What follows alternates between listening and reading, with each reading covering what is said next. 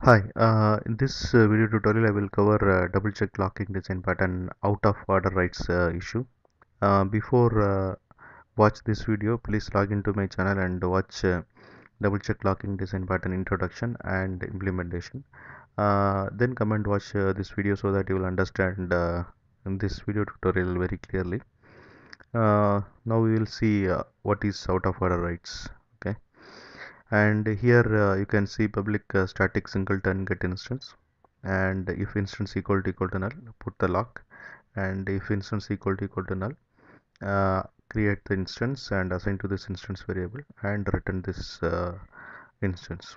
So this is the implementation of double checked locking design pattern. We will see how the out of order writes occurs.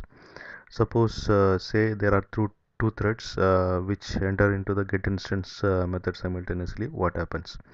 Suppose say thread A first comes and it enter into the get instance method. First it will check instance equal to null. Still instance is equal to null. So it will come and put lock here, and again it will check instance equal to null, and thread A reaches this line. Okay, so internally in the memory model, what it will happen is memory will be allocated for the singleton object, and that memory will be assigned to the instance. So in this line, the instance will be not null, but it is not initialized. So to initialize, this constructor should be called, and whatever lines are there in the constructor should be executed, so that it will become the fully initialized object. So when this line happens, the thread A allows thread B to execute.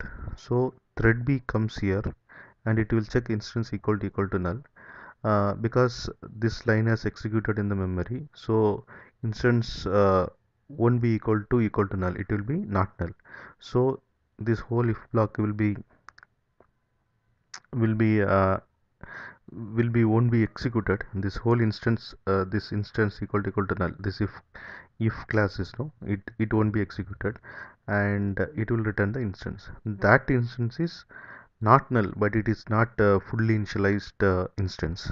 Okay, then thread B goes and thread A comes here, and thread A will continue from this position and initialize the instance, and it will return the fully constructed instance to the caller. So in this way, thread A return the instance which is fully constructed, but thread B return the instance which is partially initialized.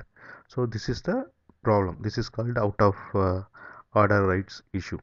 Okay, so this is not because of the bug in JVM, it is because of the Java memory model allows this kind of out of order writes. Okay, so because of this, the double check locking pattern won't work. Theoretically it is okay, but as per this Java memory model, it won't work properly. So it is called anti design pattern.